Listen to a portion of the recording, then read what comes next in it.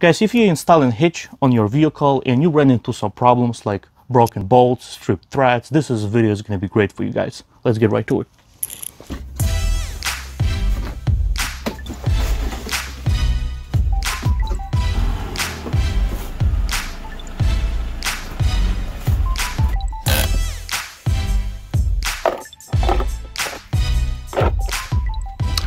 Alright, on every single vehicle that accepts the hitch, you're going to have mounting locations for your hitch on your frame, the frame of the vehicle. Inside of the frames, you're going to have like a threaded nut that was welded on the factory. And it's just a square box, just a square frame where those nuts sits. Well, the problem I ran to, and you're probably going to run into since you're watching this video, these threads were so rusted out, and you can see on the video how bad it rusted out around it, and it was really badly rusted inside. So there is really no way to kind of run the threads with the bolts, which that's what I was doing. I was trying to just screw the bolt that came with the kit. By the way, every hitch comes with the bolts, with the 4 bolts or 6 bolts, depends what kind of hitch you buy. I had 4 bolts, the proper size. This is the proper size, M12 with the 1 1/4 thread pitch. So just keep that in mind on this particular vehicle. And they were just not going into. I tried to screw it in, and tried to just break the threads, but they were so rusted out. I used some PB blaster. The good thing to break loose the rust and remove the rust. It just didn't work out. I stripped my bolts. I managed to run 3 holes, because on each frame you have 2 holes. I managed to run 3, and of course on the last one you see right here, I broke the bolt. I used the impact tool, was a mistakenly. I shouldn't be using impact tool. Just slowly screw. Put the bolt and just slowly screw in, and then screw back a little bit, and screwing back a little bit. That's how you kind of do it, and they just didn't work at all. I decided to just go ahead and rush into use impact tool, and I broke the bolt. Now what you see right here, I already cut the head, which I'm going to show you in a minute how I did it. The problem is it completely broke off the nut. The nut inside completely broke off from the weld. So if you ran into this problem, this is a great video for you guys. So let's go ahead and let me show you what you can do and how you can fix these problems. Okay, so the first thing that you need is just to get a tap like this. You need to find out what size of the bolts you have. You can bring the bolt to your store and just kind of try to find the match of your pitch, which is very important, and obviously the size of your bolt. Now with the Toyota Rav4, I previously mentioned, I used the bolt that came in the kit was M12 with the 1 1/4 pitch. Very hard to find the tap for this. I ran around the city for like about an hour, tried to find different stores, and never could find, so I had to order one online. Just the regular tap and the handle. All this cost me another $20, so I invested another $20 trying to install the hitch. Just keep this in mind. If you have a problem with running the bolt, and the bolt just not going in while you're installing your hitch, make sure you run the thread first with this tool. So you kind of have to get the tap and the tool that holds. So I ran my bolts all the way around. Again, on all my threads, I ran through them with the tap, and now bolts going in and out so easy, like it's supposed to. So if you find your holes really rusted out while you're installing your hitch, just make sure you slowly ran the bolts separately without installing actually hitch. You have to kind of thread them through first, or to get one of these, which is totally save the thread, save everything, and now the bolt's going in very good. Now how you fix the problem with broke off nut that located inside, and now this is just stuck. You cannot even remove this anymore. You have 2 options.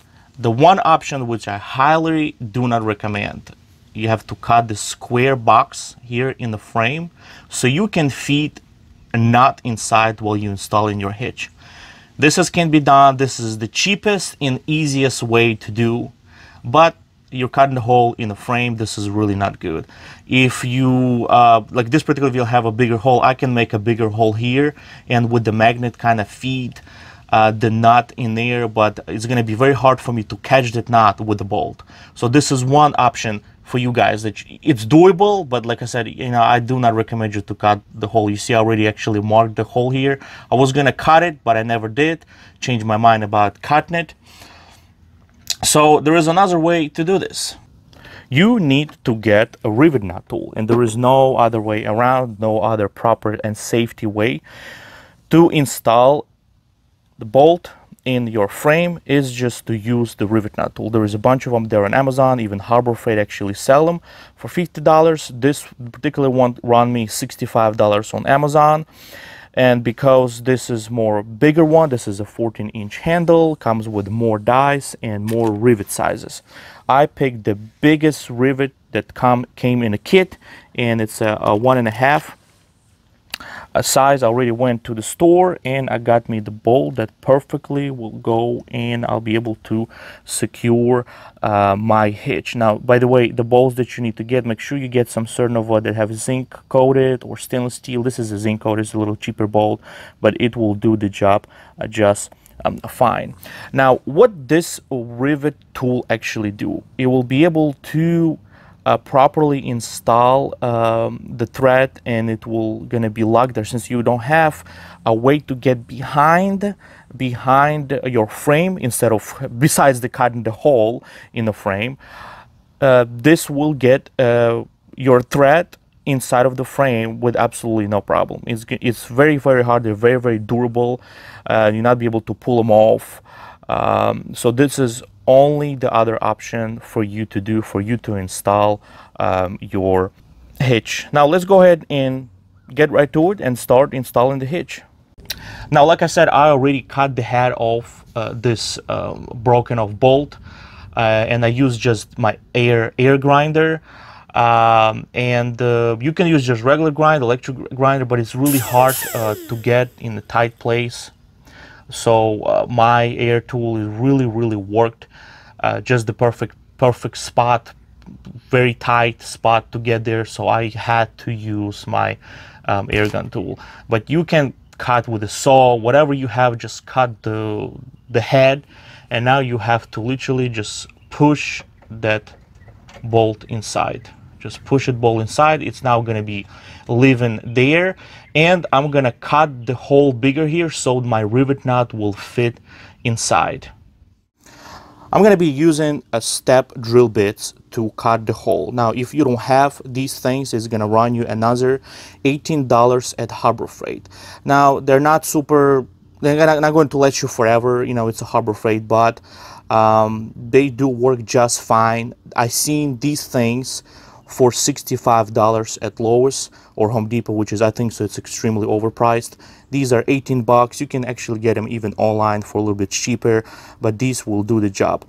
Now, the reason why I picked step drill bits, because they are going to cut a little bit more precise hole instead of just regular drill bit. You can use the regular drill bit and cut a proper size hole for this rivet. Now, keep in mind, your hole for your rivet, supposed to be exactly the same. It cannot be bigger even by 1 millimeter. So for example, this rivet measures at 17 millimeter. Now on my step drill, the proper size would be 11/16. So we're just gonna see how 11/16 fits in there, and it fits perfectly, just perfect. 11/16 hole, that's the hole you need to make for this size of the rivet. If you're going to be using a bigger rivet or smaller rivet, make sure your hole is precise, cannot be bigger, and if it's going to be smaller, obviously your rivet will not going to fit. So let's go ahead and cut the hole in the frame and install the rivet. Now, just so you won't accidentally cut the bigger hole, you can just mark your 11/16 with some marker, so you can see when to stop. And then when this is start to disappearing, you can go ahead and stop drilling. That's if you use this particular tab drill. If not, you can just use a regular drill bit, like I said. You probably already noticed I moved this exhaust pipe away because it just was on my way in this particular setup, in this particular vehicle. My muffler just basically sits right under the mounting holes, so you have to kind of remove and pull this muffler out of the rubber holders, out of the rubber mounts. And I basically just use one of these tools right here and just slowly walked around the mounting in the rubber and slowly push off the muffler out of the mounts. Pretty easy. And then I just secure it with some rubber band.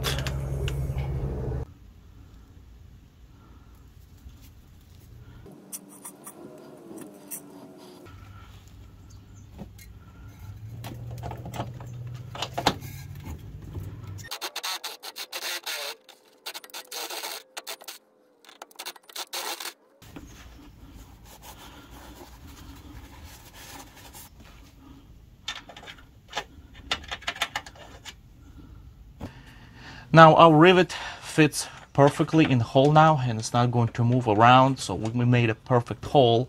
Now just keep in mind, since we press the bolt with the original nut inside, it's just gonna live there forever. The problem is this: since it's inside the frame, you might be rolling back and forth, making noise. That's definitely going to happen. So for you to prevent this, for you to stop this, you need to use just one of these, just regular gap crack foam, expand foam. I'm gonna shoot a little bit in here, and I'm gonna shoot a little bit in here. This is where the bolt is located right now, and we're going to kind of like secure this bolt. If you don't have expand cracker like this, expand crack foam, you can use like a silicone. Just make sure to shoot a lot of them there, kind of like to prevent this bolt from rattling back and forth. So just don't miss this step, because it's gonna be a nightmare. This thing is just gonna be constantly bouncing inside and rolling inside and making all kind of noises.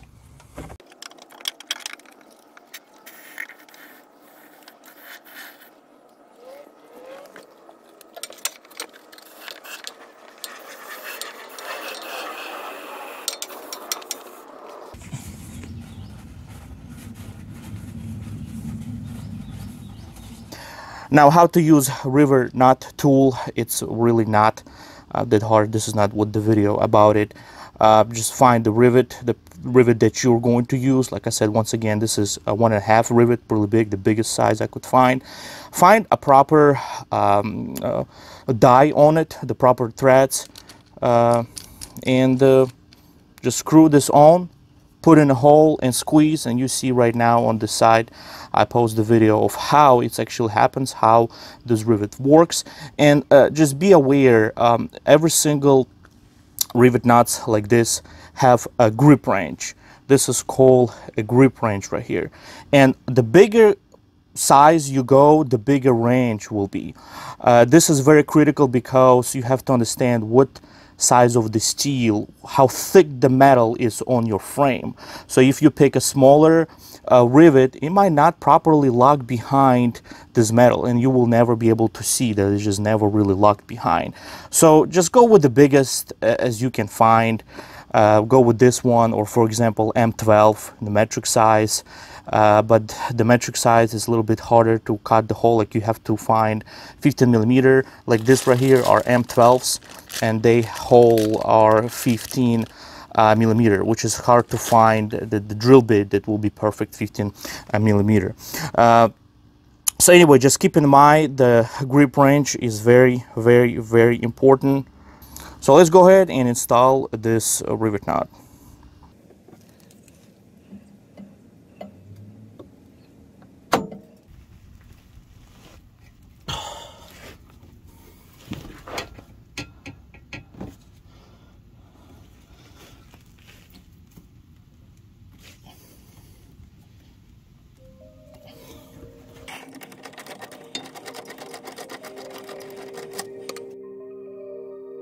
we have now installed rivet. Fits perfect, sits there forever. It's really tight and good fit, and now you can just simply install new bolt in it and install your hitch.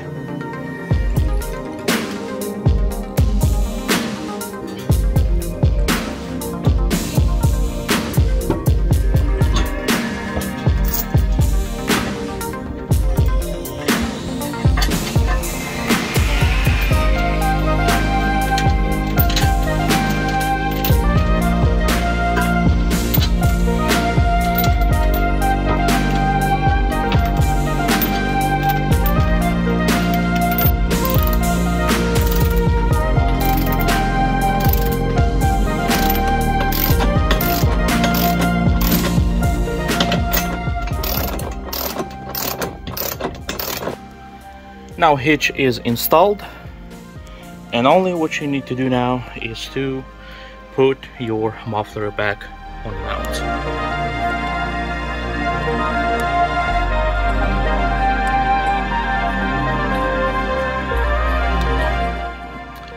And this is it.